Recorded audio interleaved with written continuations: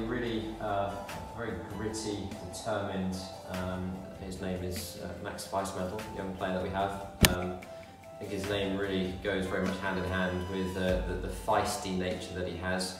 Unbelievable competitor. He's improved a lot with us, or the time he spent with us, certainly on his ball striking. Short games now become more three-dimensional.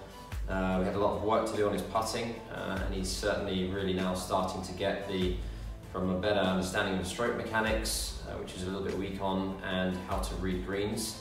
The combination of that is very, very exciting to watch. He's really proven himself in a lot of big tournaments, and he'll be a major player who'll be one to watch out for the future. So again, I think if Max was a player in a high level D1 team, I think that would fit in perfectly.